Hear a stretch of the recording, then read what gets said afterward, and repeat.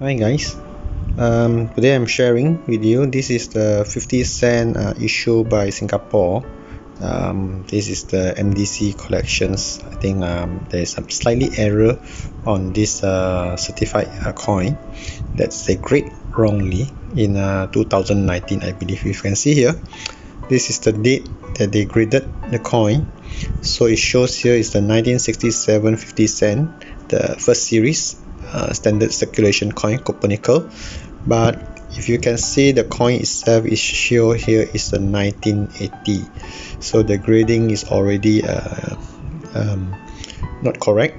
So, and this is not a really unused coin, it's a circulated coin. If you can see here, there's some small light dented on top of it. So this is a 1980, and it was shown here is a 1967, so it's we will say there's a error on the descriptions that is stated here, and this is how it looks like.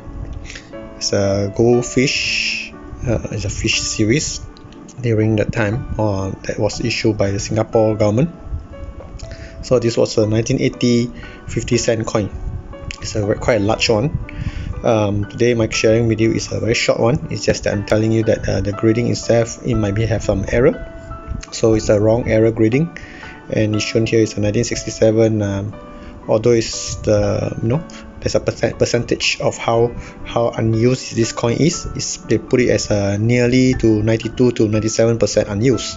So this is how it looks like. This is the 50 cent that I'm sharing with you today, and I hope you like my sharing. And this is a mill age also. If you can see here, it's a mill age, and it's slightly used lah. I wouldn't say it's unused lah.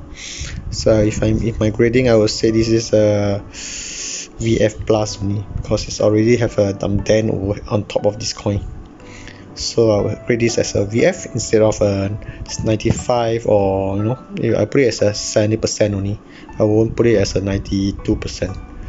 So okay, if it's quite weird, but it's worth to collect if you get one, because it's been minted and you can't open this coin box unless you break it. So that's I'm sharing today, and I hope you like my video. Yep, thank you very much and have a nice day.